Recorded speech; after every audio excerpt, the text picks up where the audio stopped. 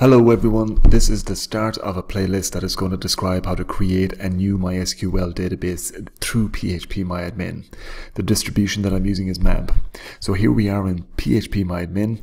First thing I need to do, I've got no databases here. All these three databases are just to do with the functionality in the background of phpmyadmin and MySQL. So to create a new database, click on New, and I'm going to call my database db_college. Create. The database is now created, but I have no tables in this database. So the first table that I'm going to create for this college administration system is a students table, and the name I'm going to give this students table is T-Students. Number of columns, I can edit this later on, but I'm going to choose 6 columns to start off with. I'll click on Go, and I'm be given all of these 6 different columns or fields, and I just have to fill in all of the different details. First up is the primary key. Student_ID is what I'm going to choose, and it's going to stay as an int. I choose 8 for all of my lengths for all of my ints. Because this is a primary key, just this once I'm going to have to go over here and I'm going to have to index. I'm going to have to say that it's a primary key. That automatically comes on and says, do you want to add an index to this? Yes, I do, because it's a primary key. And also I want to check on this auto increment checkbox, which allows MySQL to take care of all of the numbering of any new records that go in to that table. That's student ID done. Next up, I'm going to start adding in different fields for the forename. That's going to be a varchar, one that takes text.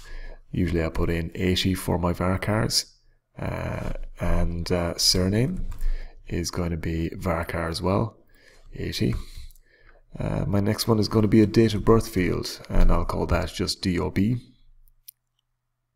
And this is going to be of type date, and I can put in a fairly big length for that as well. And then the final 2 fields are going to be address. That is going to be a varchar, 80. And lastly, I'm going to put in phone. And that also is going to be a varchar. Even though it's a phone number, it's not actually an arithmetic number that you have to do any calculations on. It's more like a code. And also, putting it as a varchar will allow me to add in other non-numeric types of symbols or characters like round brackets for local prefixes or pluses for international codes. After I've added in all of those details for my fields, I can just click on Save. If I want to add in any other fields, I can just go up to the top here and click on Go. But I'm happy with the fields I have here, so I'm just going to click on Save. And that table has been created. I can see it here in the Structure tab. I can see all of the different fields. I can see my primary key icon beside student ID. I can also see that this is auto incremented, and that table is ready for data. At the moment, I've run a query just saying select all from T-Students. I can see that there's no data there at the moment. If I want to insert one record of dummy data into this table, I can just easily go into the Insert tab. That will line up all of the different 6 fields. I don't need to put in a student ID because I checked on the auto increment checkbox. I just have to worry about the others. So I'll fill in just one quick piece of data here and put in a date of birth, an address,